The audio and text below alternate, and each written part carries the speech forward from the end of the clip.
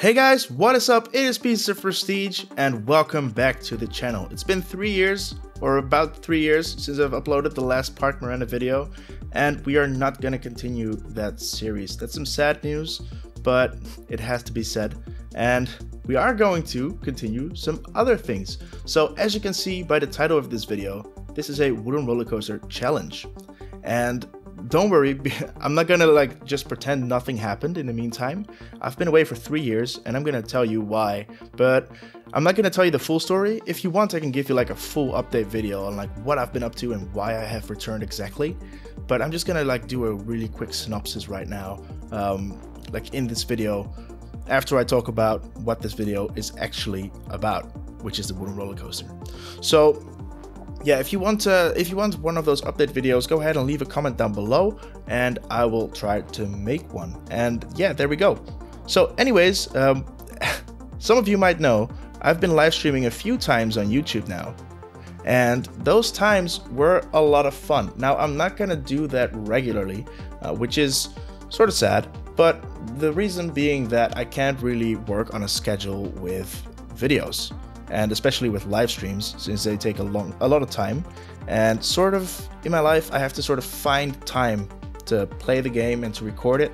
And because these videos are played back at 800 times or even 1000 times, 800% or 1000% the speed, I actually just imagine that, a video by 1000 times faster, you wouldn't actually see anything. Anyways, but 1000% or 800% speed, it just takes a lot of time to build these things, especially if you do it like this. The method I'm using right here to make this coaster sort of smooth is the short track piece method, where you use short track pieces and you put them roughly in the shape that you want them, and then you take a selection of 4 track pieces like you can see here, and you just take that across, you slide it across the track one piece at a time, and you hit smooth all. Now you gotta tweak your turns here and there because the banking, the banking offset will disappear a bit. So you have to manually put that back in. But it is a great way to make a smooth coaster. So the coaster in question right here, right? The idea for this coaster came from Dr. Pay on Discord. And basically he came up with a challenge. So the challenge was to build a wooden roller coaster that was compact, had a lot of overpasses, had a maximum height of, I think it was 32 meters or 30 meters, and we are right on that. It also needed a minimum track length of 700 meters. So it was quite a challenge, and when I read it, I was like, you know what? I'm gonna try this. So I played it, I played the game, I started up the game, I basically just streamed it on Discord, so he could watch with me as well, and so could other players if they wanted to, which is a great thing, by the way. So if you want to hang out while I'm recording these videos and maybe talk to me or with the other guys that are there, yeah, go ahead and join. The link's in the description if you want to join the Discord. So yeah, go ahead and click that link and we'll see you there. Anyways, so this coaster is sort of like an out and back layout, and I wanted to, without a doubt, go beyond the 1000 meter track length.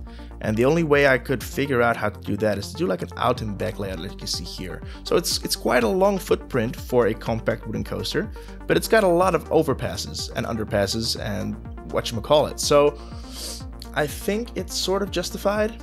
I'm not sure. Go ahead and let me know what you think. And if you actually want to try this yourself, go ahead and upload it and send me a message about it and I will check it out. Might even do a little video review and just ride some of the rides that you guys create, if it's possible at all.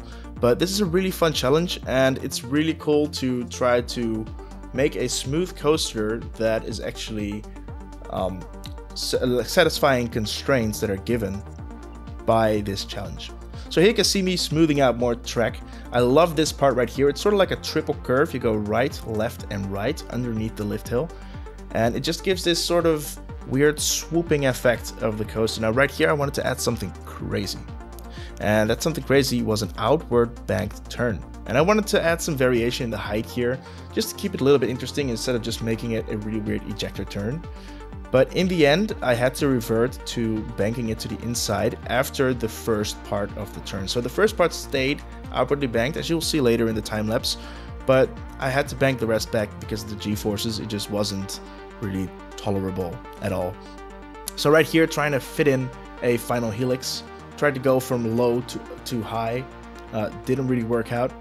So I had to go high to low. So I made a little bit of a hump right here, with which I could swoop under with a small helix, which actually turned out great. And I'm going to use this as a nice sort of eye catcher for people walking by. They can walk around that little helix right there. So right here, just building the brake section out of the station, because that's much easier actually. If you ever done it the other way around, you probably know it's kind of hard to get the last final transition piece between the brake run and the station to be exactly smooth. And also it's going to be pretty hard to actually get a nice slant on your, like a nice fall ratio on the brake run right there. So right now, the layout is pretty much finished. There's going to be some more tweaking here and there. As you can see here, we're banking back this turn. But what I want to talk about right now is just a little bit of some information about the last couple of years. So I've started producing and playing music for people, DJing and producing melodic techno. As you can hear in the background right now, these are two of the tracks that me and my partner Miller, I'm Morax, he's Miller, Morax and Miller, that's our name. You can find us on Spotify or SoundCloud or whatever, links in the description.